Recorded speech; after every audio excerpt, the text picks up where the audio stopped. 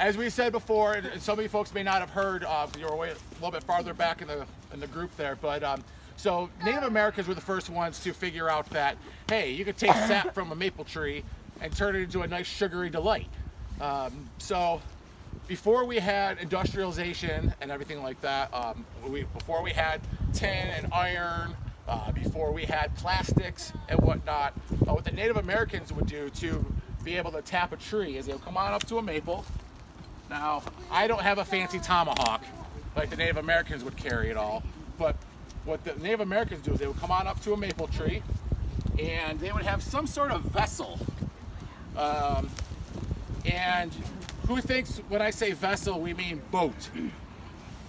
All right, you guys are all smart. I love you all. So they would have some sort of vessel, some sort of just little carrying container that they could collect the sap from. So they would take their tomahawk, they would give a nice strike against the tree, and they wouldn't look to go very deep because the sap's only flowing just under the bark layer. It's not flowing through the middle hardwood there. So they would give it a strike, a little laceration, almost like if you got yourself a paper cut on your fingers. That's what they would basically do to the tree. And instead of blood coming out like it does in your finger, we'd have sap coming out of the maple tree there. So they would have some sort of vessel that they would hold against a tree there to collect the sap in. And then what they would do, and they would have a lot of these around, is it would fill up with water, they would set it off safely somewhere to the side. They would grab another one, fill it up some more, set it off safely to the side, and what they would do instead of boiling like we currently do now is they would let Mother Nature help out. So they would leave those little shallow vessels out overnight, and I'm sure they would hope that we don't have little critters coming on by and taking drinks out of that. But when it got cold below freezing at night, the water would freeze in the sap, but the sugars would remain behind.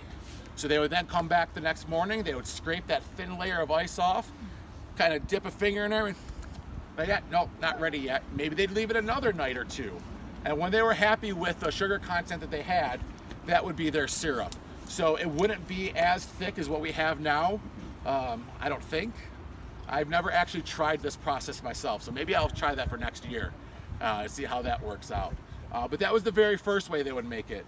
So then we had settlers come on over to the New World there, and the Native Americans were kind enough to teach them about their process and how that all works there. But settlers brought with them tools and materials that the Native Americans didn't. So that's when we started seeing that taps would be made. So I tapped this tree yesterday, and if you want to take a closer look there, you can see it's dripping right now. And what we used to do is we used to have hand drills like this. We'd find a nice spot and just start drilling away, drilling away, drilling away. Now we'd only want to go in about an inch or two, nothing too crazy, because again, the sap flows underneath the bark, not in the hardwood itself there. And then they would set a bucket down, collect it. Now, it was a very, very time-consuming process, and whole families would have to be involved in making it worthwhile to collect the sap and turn it into syrup there with this bucket process here. So you'd have whole families coming on out, bringing empty buckets out, replacing them with the full buckets there, and bringing them on down to wherever they set up their sugar shack and on their property there. Things have now changed. Currently we use plastics. So when we first started our walk, you saw the big blue plastic line that's coming down from our active sugar bush. Anybody have any idea on how many taps that you should put into a tree? One. I hear one. Two. Two. No more than 4. No more than 4. Any other guesses? You're all correct. So the amount of taps that go in a tree is basically determined by the size of the tree. You don't necessarily go by the age, you really just go by kind of the circumference of the tree there. So usually about 10 to 12 inches around, or diameter I should say, you will put 1 tap in. And basically for every 12 inches of diameter around there, you can put another tap on. So most farmers practice the rule of putting no more than 4 in, but you can if you wanted to, if you had a very large specimen there. So this guy would just put one on, and what we'll do is I'm going to pass this bucket around. You can take a look. This is what's collected just from about this time yesterday.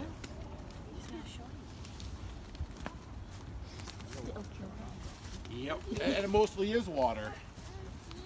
Yeah, and if anybody's feeling adventurous, feel free to put your finger up to the end of the tap right there and take a taste. So that all came out just from yesterday. Wow.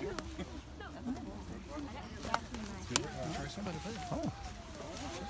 You took the cover off from last night when it was raining, right? Yeah, I just took the cover off. Yeah. One day. Well, that's one day. Pretty good. Holy cow. And some people now, if you go to Wegmans during maple season, you will actually see that they bottle maple water, and you can actually buy it in the store. High calories, huh? I'm not really too sure the calorie content on it. I wouldn't think so because it's just the sap. It hasn't been processed at all down to syrup itself. So.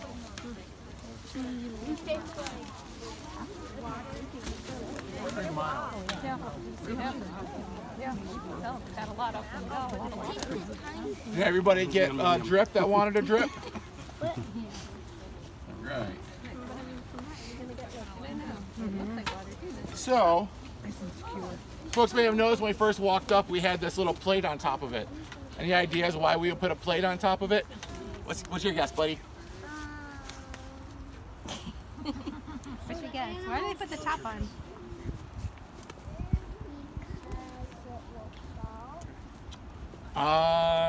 Well, we don't want things to fall into it, right? So we've got all that tree up there. So we may have squirrels, we may have chipmunks, or other animals climbing up and down there, knocking things in. So we put a little cover on there to help. Slide them right off. Yep, just to help protect that in there. Yeah, bud, what's your question? So the animals don't drink the water? That is another good reason. You don't want the animals to drink all of your water. If you folks have a chance in the near future to go to Chestnut Ridge Park, if you go over near Shelter 15, which is on the casino side of the park there, and look at the maple trees behind that shelter, you can see where the porcupines have just had a heyday with peeling all the bark off there. It's really, if you're looking in the right spot, you will see it from a distance because the tree just looks like there's something up with it. And we believe it's from porcupines. Like all that? It's all the bark is just completely peeled off. Oh. And you'll see these tiny little needle-like little teeth marks all around it too. So.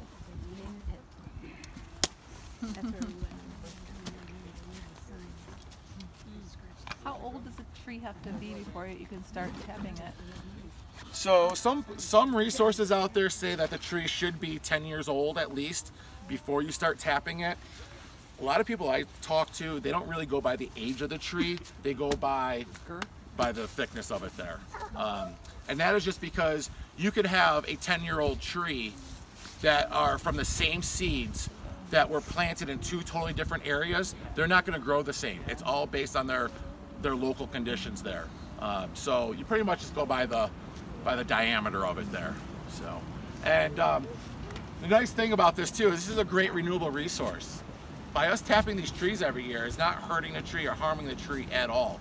You got to think, you've got the entire circumference of the tree that has got the xylem and phloem going up and down and the sap going up and down. And we are just collecting from a tiny little spot, basically as thick as your pinky there. So it's not harming the tree at all. And then when they pull the taps out, there the tree is going to heal itself, just like you would get a scab on your skin if you had a cut or something like that. The tree heals itself there. And unfortunately in this specific spot, I don't have any trees that have the scars. But back in I'm not sure if you folks all saw it in the Sugar Shack, we had a tree cookie, a cutaway of a maple tree where you can see all the scars from all the taps throughout the years there. So one tree could theoretically produce maple syrup for hundreds of years if you're doing it correctly.